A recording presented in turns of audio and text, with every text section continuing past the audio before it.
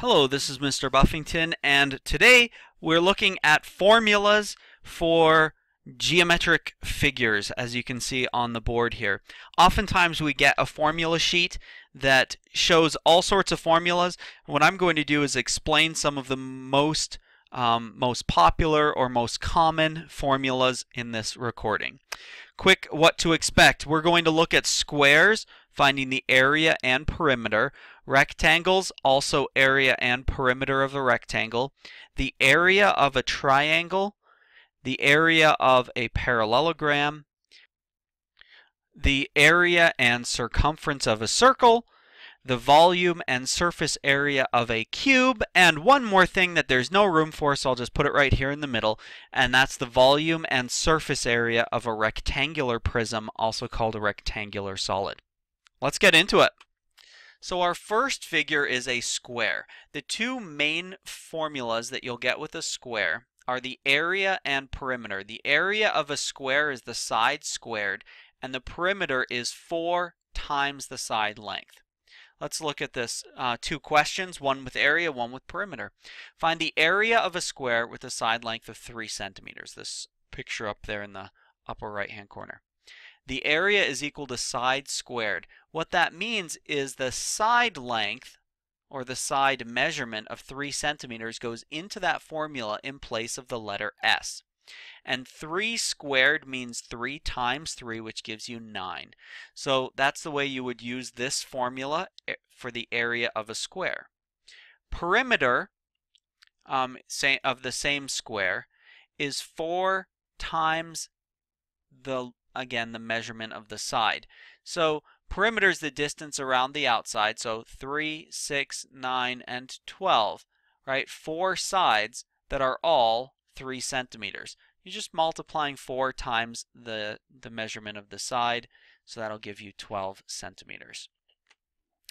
The rectangle, two formulas that are often associated with a rectangle are area of a rectangle and perimeter of a rectangle.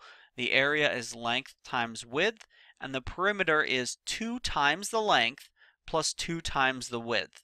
Let me show you how to use those. The area of this yellow rectangle in the upper corner here is length times width, so that's going to be 9 times 3. 9 times 3 is 27 square centimeters.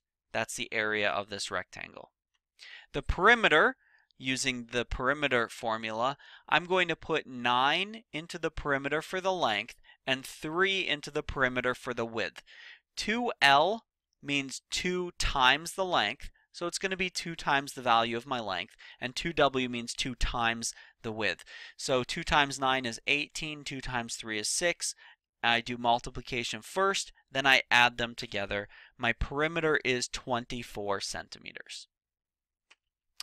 Triangle.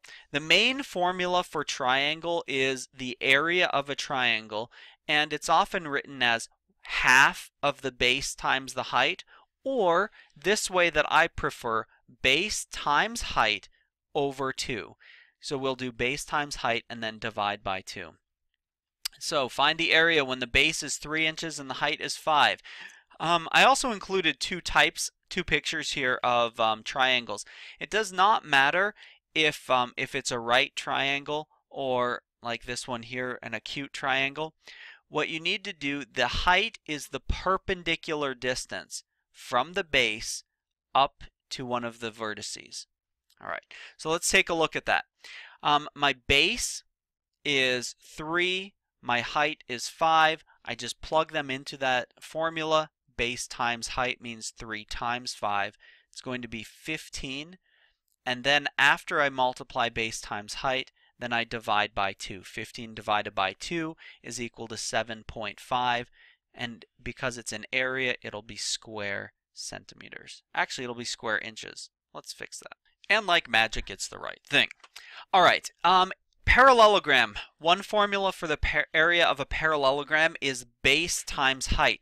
Again, it is not the measurement of one of the sides of the parallelogram, but the perpendicular distance from the base to the other base. Actually, this is called a second base. But the perpendicular distance between them is the height. So we're just going to multiply When we're given that the base is 7 and the height is 4, multiply 7 times 4 and you get 28 square meters. Circle. We're going to look at two different formulas for a circle. Let's start with the area of a circle. That's the space inside the circle, or the colored orange part. And the equation is pi r squared.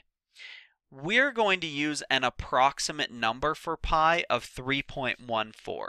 So instead, you notice that my approximate equation, the area is approximately equal to 3.14 times the radius squared. Now, in this case, I've been given the radius of 4 feet. I've also given the diameter of 8 feet. If you're given the radius, you can just put that directly into the equation, just like this, and solve. 4 squared is equal to 16. 3.14 times 16 gives us 50.24 square feet. The second formula we're using for a circle is the circumference. Circumference is equal to pi times the diameter. Now in this case, I did not give you the diameter. Notice over here, diameter is a question mark. But I did give you two other formulas. A radius of a circle goes from the center to the outside. The diameter goes from the outside to the center and from the center back to the outside. The diameter is twice as much as the radius. So if you are given the radius and you need to find the diameter, you would just multiply times 2. So in this case, the diameter is 8 because the radius is 4. Make sure that you are not putting in anything here other than the diameter. If you're given the radius, radius is r. Just make sure that the letters match and you'll be in good shape. So now that I've calculated the diameter, I can now multiply 3.14 times my diameter and get my final answer. The circumference, or measurement around the outside of the circle, is 25.12 feet. A cube. There are two formulas that we often see with a cube. One is the volume of a cube, which is the physical space inside of it, and the other is the surface area. I like to think of this as painting the outside of it. Hopefully you wouldn't paint it this color. It's kind of like, whoa. Anyway, let's go ahead. Oh, with a cube, you're only given one measurement, and that's the side measurement. In this case, 13 meters. The side measurement is going to be the same on all sides because all faces are the same. They're squares.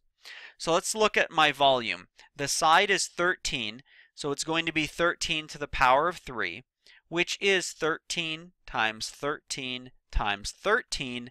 That gives you a huge volume, 2,197 cubic meters. That's the volume of this cube.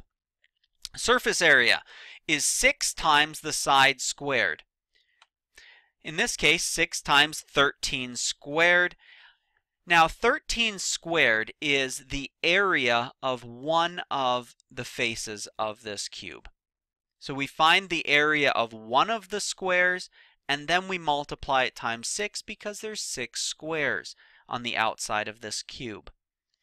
All right, whoa. Back up one. 13 squared is 169. 6 times 169 gives us 1,014 square meters. That is the surface area of this cube. The final solid that we are going to look at is a rectangular prism, often called a rectangular solid.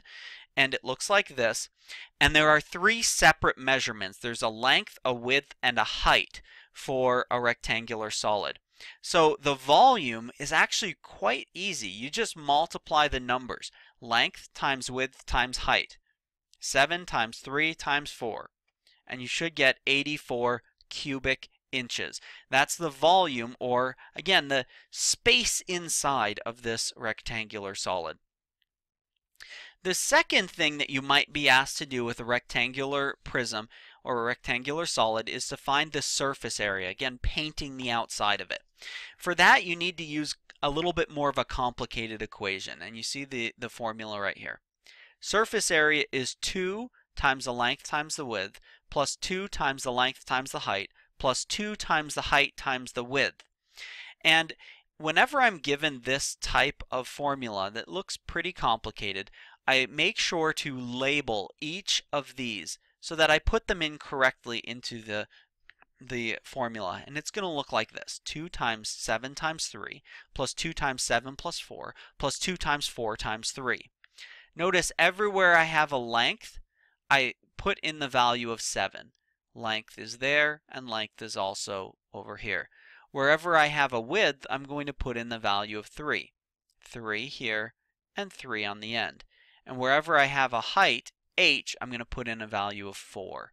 So it's 2 times 7 times 4. That's my height, and 2 times 4 times 3. And then I'm going to do my multiplication, 2 times 7 times 3, 2 times 7 times 4, and 2 times 4 times 3. We do the multiplication before we do any addition, then we add up at the end. So our total surface area is 122 square inches. This is probably the most complicated formula in this video. So make sure to use the formulas. Now that you have them, you've seen how to use them, make sure to use the formulas for all of these figures, this solid, and of course this one at the end. I hope that lesson was helpful for you. Have a wonderful day.